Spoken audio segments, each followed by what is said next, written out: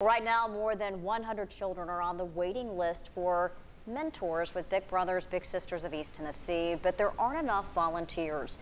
And with the pandemic, children need more support than ever. 10 News anchor Heather Wallaga introduces us to Lonnie and this week's Live a Little.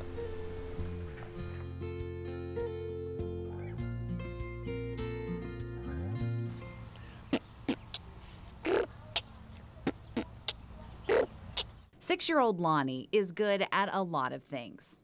I just learned. Like jumping high enough on his trampoline to reach the tree branches.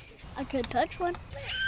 He plays outside a lot with his older sister, but as Lonnie would tell you, I'm trying to be funny with my sister, but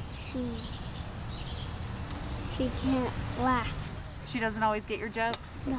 Which is why he wants a big brother, someone who gets him and likes to do guy stuff. While Lonnie waits for a mentor with Big Brothers Big Sisters of East Tennessee, he's contemplating the future. What do you think you want to be when you grow up? Have you thought about that? Spider-Man.